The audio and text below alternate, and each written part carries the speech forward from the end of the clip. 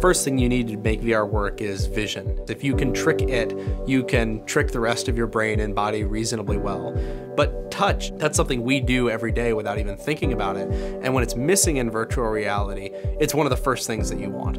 One of the main design goals for touch was that it give you hand presence, the feeling that your virtual hands are really your real hands, that they're there with you. We made hundreds of prototypes, refining on ergonomics, the types of inputs we had, the type of tracking that we had. And a lot of the assumptions you make at the beginning of the process don't necessarily pan out. With touch, what we had to do was make a solution where it doesn't feel like there's anything there, but when you do natural gestures, those things show up in virtual reality. You need to track its position in 3D space. You need to perfectly track its orientation. And you need to do all those things with very low latency. Some of the decisions that we made with touch, we weren't sure if they were going to work. And 300 prototypes later, many did not. It takes a while to find that right magic where you pick up the device and you pull a trigger and you're like, that's it. And getting there and really finding the way to make it work, it's pretty incredible.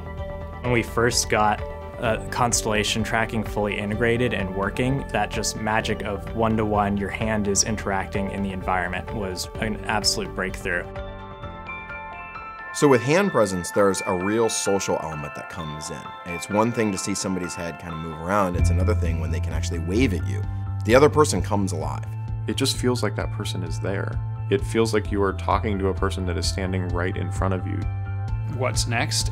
A lot of what's going to matter is actually what comes out of it. What have we enabled? And we're just scratching the surface there on the experience side. I'm really most excited about shipping this thing once we get hundreds of thousands of these things out into the world and developers are using them every day, and that we really see what we're capable of doing in VR. I think this is the golden age for VR, where a lot of people are going to make experiences that are just remembered. The first example of something that no one had seen before.